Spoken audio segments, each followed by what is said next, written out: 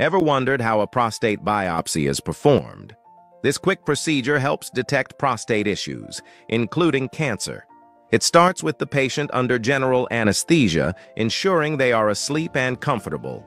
An ultrasound probe is inserted into the rectum to guide the biopsy, which is done either through the skin behind the testicles, called the perineum, or directly through the rectum.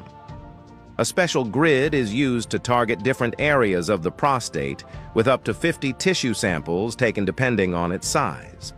After the biopsy, mild side effects like blood in the urine or semen, slight bruising, or a small risk of infection may occur. Patients are advised to rest for 48 hours, drink plenty of fluids, and avoid strenuous activities. Results take about 2 to 3 weeks. And if any serious symptoms like heavy bleeding or fever occur, immediate medical attention is needed.